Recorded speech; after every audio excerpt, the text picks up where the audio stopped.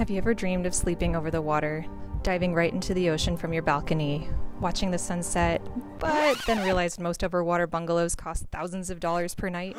Imagine my surprise when I found the cheapest overwater bungalow in the world. Whoa, wait, this bathroom's amazing! In a place that is not typically cheap at all. This is the Royal Huahine on Huahine Island in French Polynesia, which we only paid $110 each per night for. Things looked good when we landed on the island. It was stunning from the air. But problems started to arise when our ride didn't show up at the airport. So we hitchhiked. Thanks for picking us up. He forgot his juicer and all right. Thanks for forgetting your juicer. Really grateful for the juicer. I'll eat the juice, buddy. Remind those guys when you pay for it that they never show up. Oh, I will. Okay, found the boat. Found the boat, lost the captain. Oh, this is funny. So many months ago, I stumbled upon an overwater bungalow that I'm pretty certain is the cheapest in the world. It was on a really good sale, but I've looked far and wide and I have not found one that's actually cheaper than this. Our ride didn't show up, but it's okay, we still got here. And I think that's our captain now to take us the rest of the way. Hi. Hello.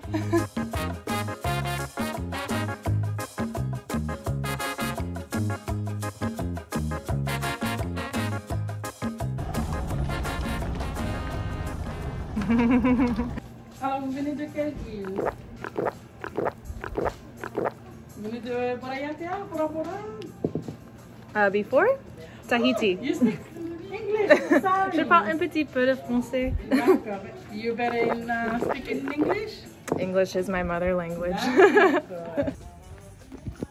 There it is. Our bungalow's over there somewhere, and I am excited. Okay, well this is awesome. We've been gifted a fruit plate. And now we're gonna go see which of these is ours. I've never stayed in an overwater bungalow before, and we're really excited. We got partway and then we realized we don't have a key, so she's gonna go get it and bring it over to us. We're batting 1,000 a day.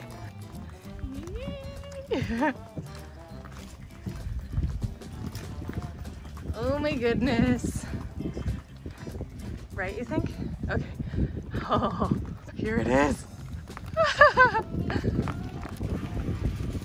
This is our room.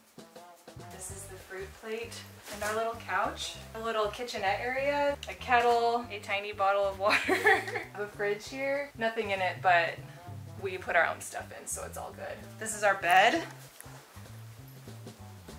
I obviously have to do the ultimate bed test.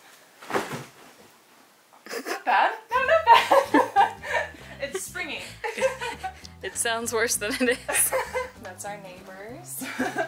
Whoa, wait, this bathroom's amazing.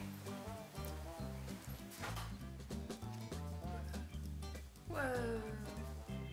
The lighting leaves a bit to be desired, but we have this like huge bathtub here with jets that may or may not work. We have this like fantastic 90s style shower. It's a big shower. Oh my gosh. Not bad. Okay, but I have a feeling the best part is outside.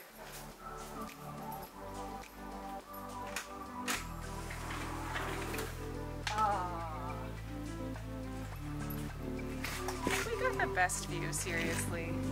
There's no lifeguard on duty. Should we swim? Yes.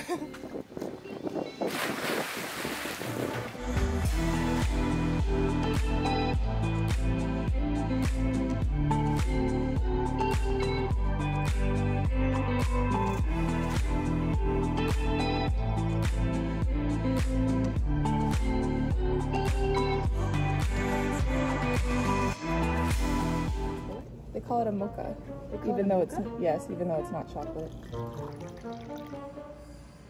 Oh wow, you meant that. Oh, it's thick and hard. Yeah. I'll be here for a while. It's hot. Give me on a scale of 1 to 10. 6. It's true, there are peas in this omelet. I've never had peas in an omelet before. It's confusing. Breakfast is okay, but I love that we're like eating over the water while looking at our overwater bungalow. It just keeps delighting me over and over. We're over the water right now. There's fish down there. Yeah, there's been flying fish going by. That's also really cool. And the view is amazing. After a questionable breakfast, we decided to take a chance and hang out with those guys who gave us a ride the day before. Maybe that seems crazy, but I've always been trusting when I travel, and it's led to the best adventures. Wow, that's so pretty.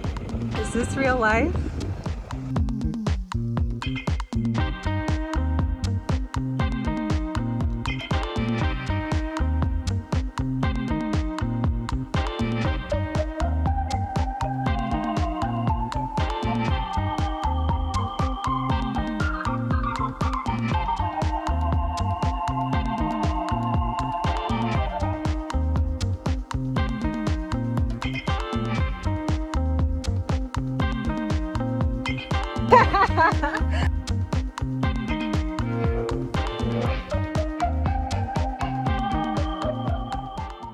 All right.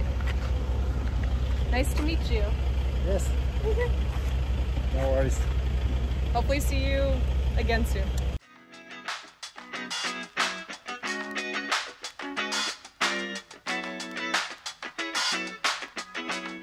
Honestly, those guys were awesome. Yeah, so nice. Like, no strings attached. Let's just go have a fun afternoon.